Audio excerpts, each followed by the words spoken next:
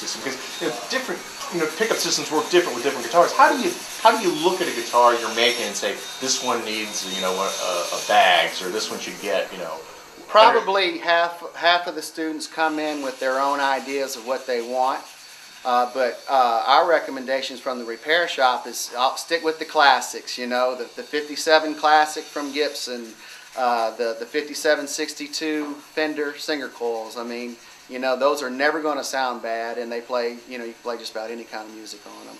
So if you don't know, go with the sure shot. That's tried and true. That's right. What about other instruments? Do you ever get anybody coming in and building? I noticed when I was coming in there was a mandolin under there. Yeah, mandolins, mandolas. We built a bouzouki. We built a little turtle ukulele. Bouzouki's like an Irish big mandolin. Yeah. Okay. One guy built a turtle ukulele out of a turtle shell. We built a monkey face bass, acoustic bass. Mm-hmm. So it's really anything they think of. We try to building things like mandola, a bouzouki. I think is similar to a mandola. Mm-hmm. Now that you said what it. Yeah, and there's dozens of different styles. Yeah, I mean, is building something smaller like that, like a mandolin, is that harder, or is it just It can be. I mean, hard is kind of a vague word. Yeah.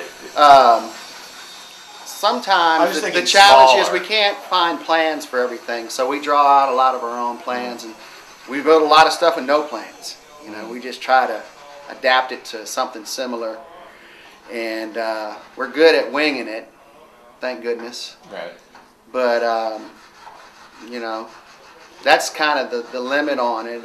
Complications like carving those tops and stuff like that. That's probably the overall most complicated build. So anything you got a carved top on, with dovetail joints on your neck, setting the bridges, that kind of thing. But on almost all guitars, you have some aspect of that. Now, one last thing about building, I'll think of something as I'm talking. I usually do. Bracing. Now you do different kinds of bracing. Let's just say, thinking of people that maybe don't have a place like this nearby and they want to learn how to do a guitar. And I'll get back to this in a second. But starting off with, what kind of bracing does everybody use? I know there's the usually X we'll and the use the spruce is the most common, but sometimes the people use the mahogany braces or just a similar type of wood on the back for the braces. But what sort of bracing do you recommend starting with? I mean, is it? Again, there's. Well, I mean, it's like the ladder bracing. The most common is just variations on the dreadnought bracing, the scallop bracing. Okay. So we have drawings, and I have this set that we just keep as templates, and we have spruce lumber out there. Just a big plank of spruce, and we'll cut out these braces out of the plank and basically say, okay, make it look like that. Yeah, and then we have the go bar deck, and that's pretty dramatic when all that is set up. But they make their own braces and everything from scratch. Right, so and if it's a different style like that shape that we came up with, we bent it by hand, the cutaway. Mm-hmm. That's the only way we could do it on that lace wood. And so, I mean, there's no plan for that. So we just adapted the dreadnought to it. Had to shorten the braces a little bit more.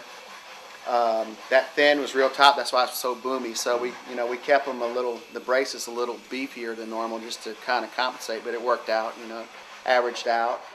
But yeah, we chop everything out by hand, and some of them turn out real good. And their first few tries is like, wow, it looks better than that. Mm-hmm. And then other people, not so good, but we try to clean it up and say, hey, even though it's inside the guitar, what looks good usually sounds good.